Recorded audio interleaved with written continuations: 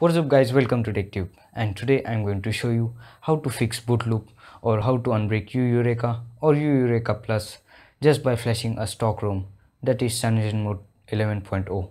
So let's get started. So first of all, download both the files and extract the factory image zip.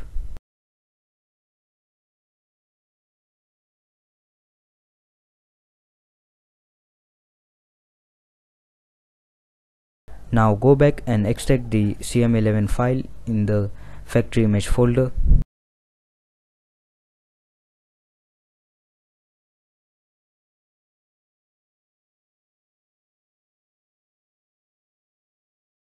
And now you will end up with this.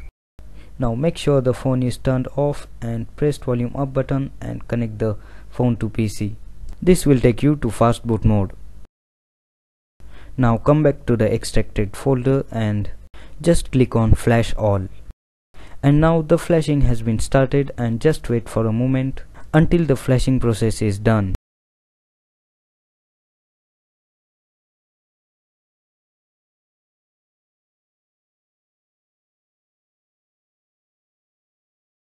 As soon as the flashing process gets completed, the programming window will close automatically.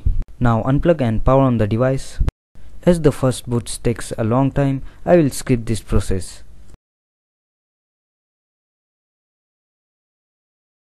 Alright, the device has been fixed easily and successfully. Let me set up the device.